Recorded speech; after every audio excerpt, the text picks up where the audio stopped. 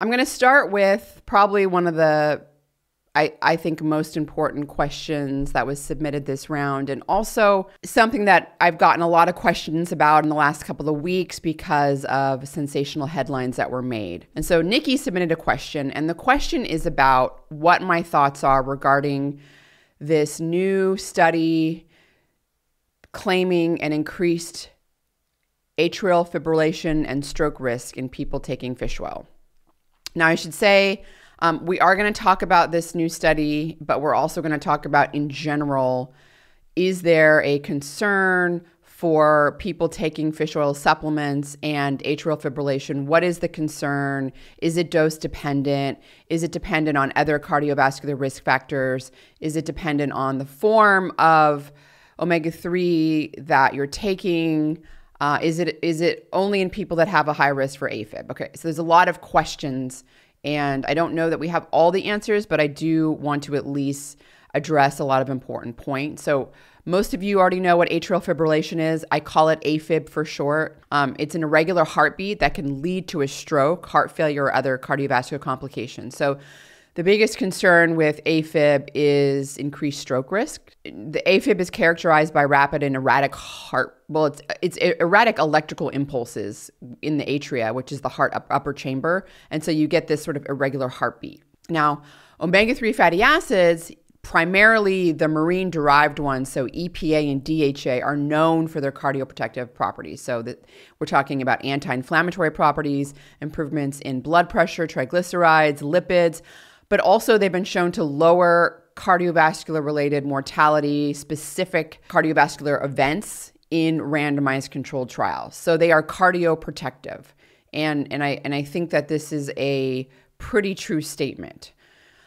There is some research out there that has suggested that omega-3 fatty acid supplementation may increase the relative risk of developing AFib. So it's important to distinguish the relative risk from absolute risk. So relative risk considers the increase in a risk in an outcome, in this case, atrial fibrillation or stroke, in comparison to either a baseline, so before taking a treatment or having a treatment done, or a supplement in this case, or in comparison to a control group. So relative risk would be, in this case, people that are taking omega-3 fatty acid supplements versus people taking nothing, if it's an observational study, or people taking a placebo if it's a randomized controlled trial.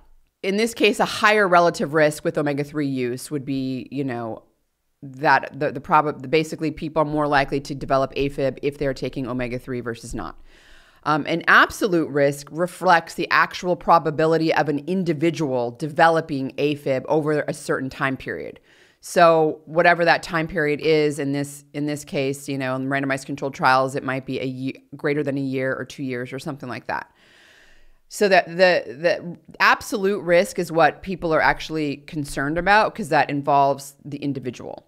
And when you look at the absolute risk of developing AFib with omega-3 fatty acid use, it's a very, very low risk. So first, let's talk about the new study, okay? So this new study, there was I think it was a Time magazine article that came out and claimed healthy young people, shouldn't take omega-3 because they're going to have a higher risk. They're going to have a higher risk of getting AFib and stroke. And that was sort of the sensationalistic headline. Let's talk about what that headline was generated from, like the actual data. So this data was from the biobank data. This is a huge cohort of individuals out of the UK. They're used for a lot of different studies. So it's an observational study, and it looked at middle-aged population. So these are people aged 40 to 69 without any known cardiovascular disease.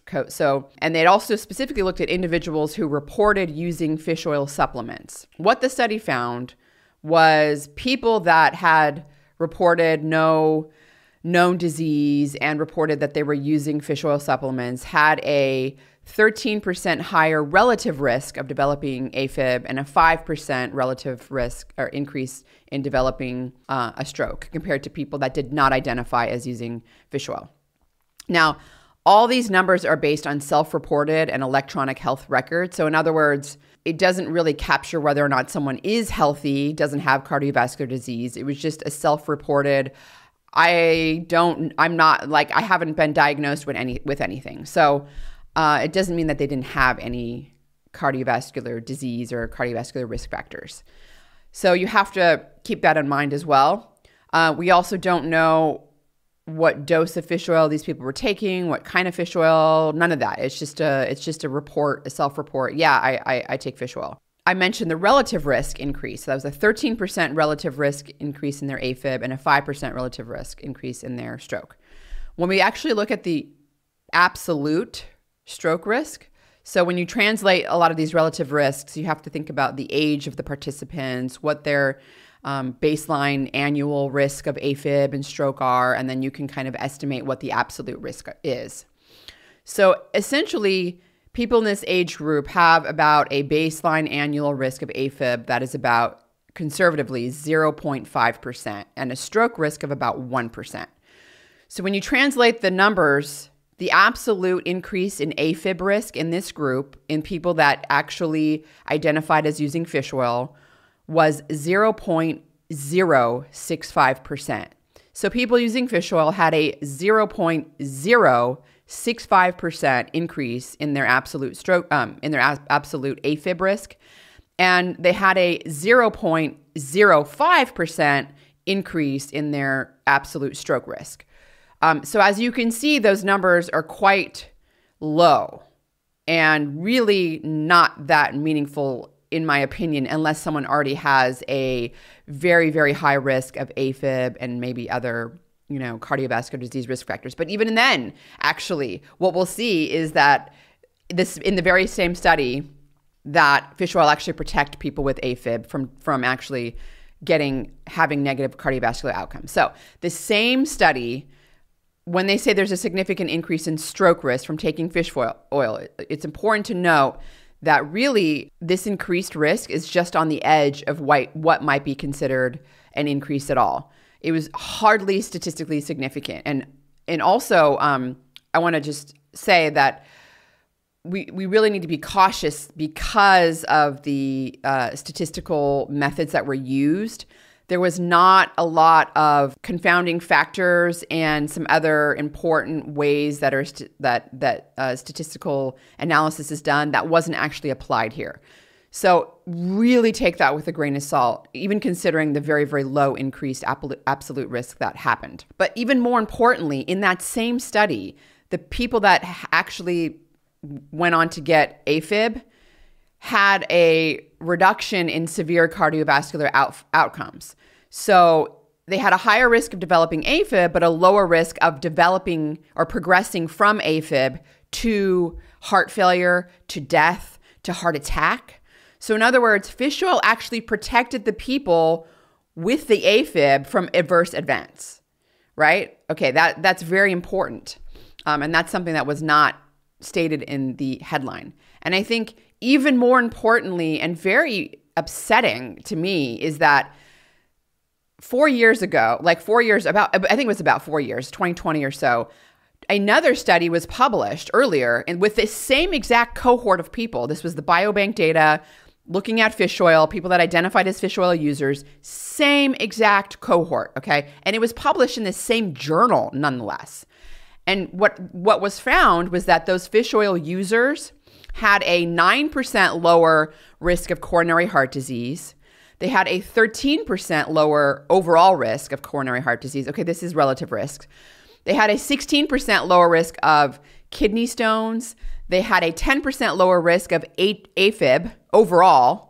They had a 44% lower risk of liver cancer, 17% lower risk of total mortality, 19% lower risk of cardiovascular-related mortality.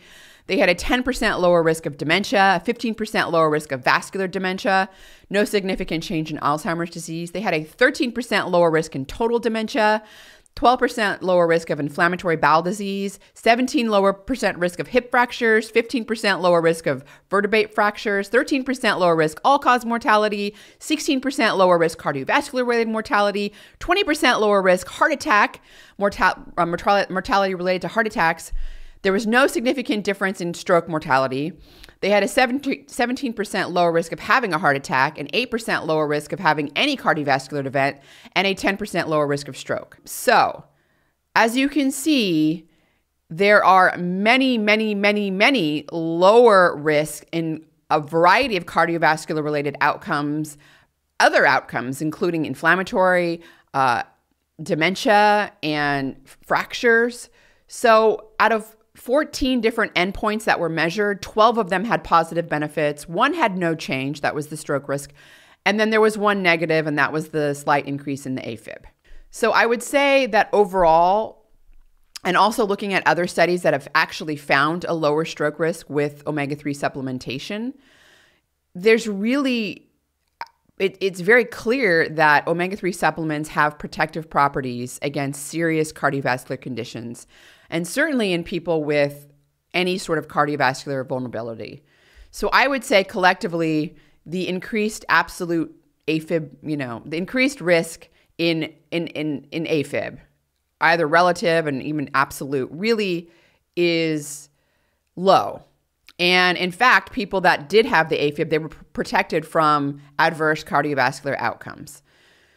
So I think that this suggests that omega-3 is beneficial. Even this study, even the study that came out with the negative headlines. I mean, it's so odd that the authors of this study, which were not the same authors of the previous study that looked at the same exact cohort, it's odd that they didn't mention all the other positive benefits that were found in that same exact cohort. It's almost as if they wanted a sensational headline because it gets a lot of traction. It gets a lot of eyeballs on your paper, and it gets a lot of press. So I think that study that was published a couple of weeks ago is just the way it was communicated, and it was just complete and utter just terrible. It was a terrible, first of all, I think the publication was not good. Second of all, I think the press release on it was not good.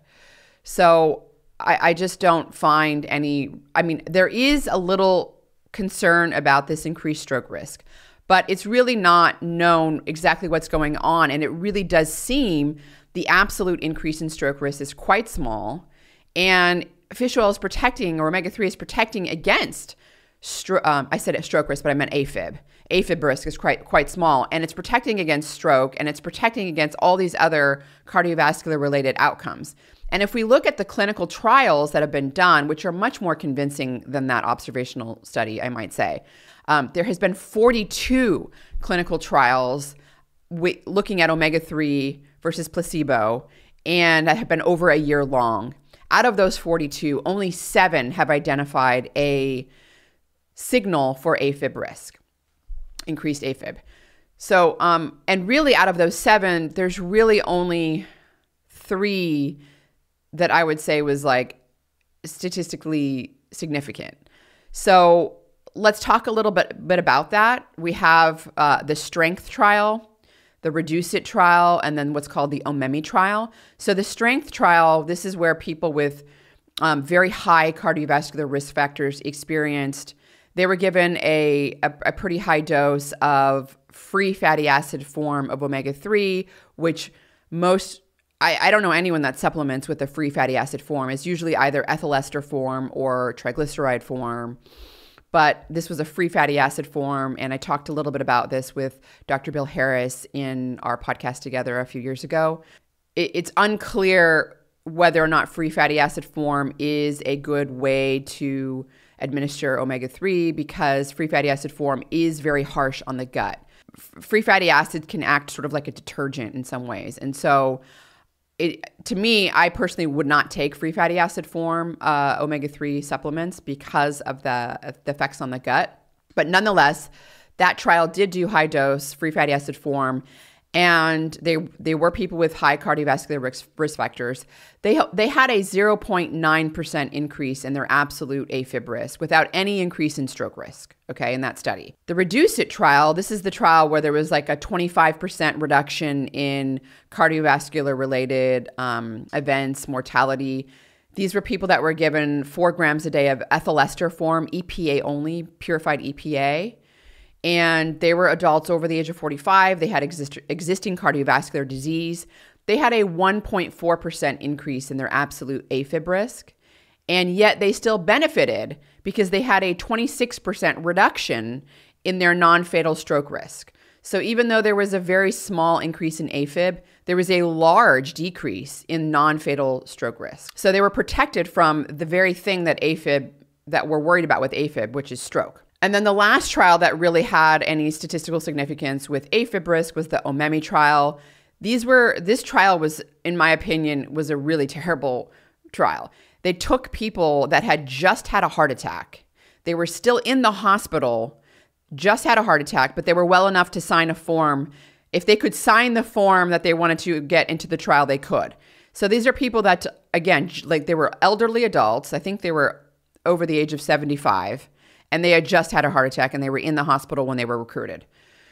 These people had a little bit of a higher increased risk for AFib. They had a 3.2% increase in their absolute AFib risk, but they had no increase in stroke risk.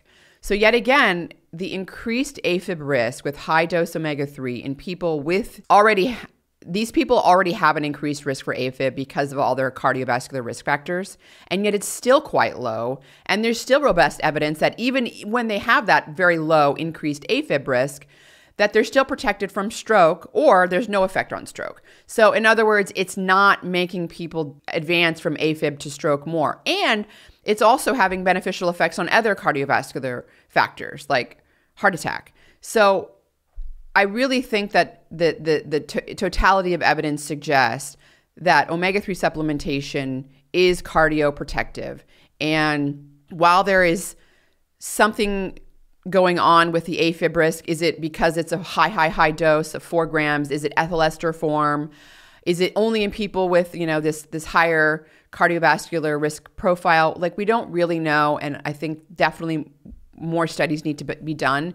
But at the end of the day, we need to report this accurately. And what really is going on is that even though there's a very, very small AFib risk, it is still protecting against stroke, and it is still protecting against other cardiovascular factors that AFib can advance to.